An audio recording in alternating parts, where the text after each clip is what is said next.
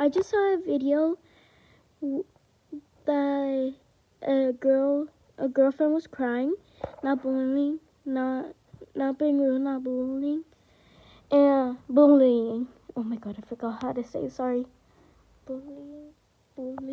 Oh my god. Anyways, and she was crying because she was on her period, and the McDonald's machine was broken. This doesn't make sense. An ice cream cone, the machine doesn't work. For a McFlurry, it does work. What's the difference? Like, what's the damn difference? They're just trying to lie because they're too lazy. They need to get their butts up and fix that. Fix their machines. Bye.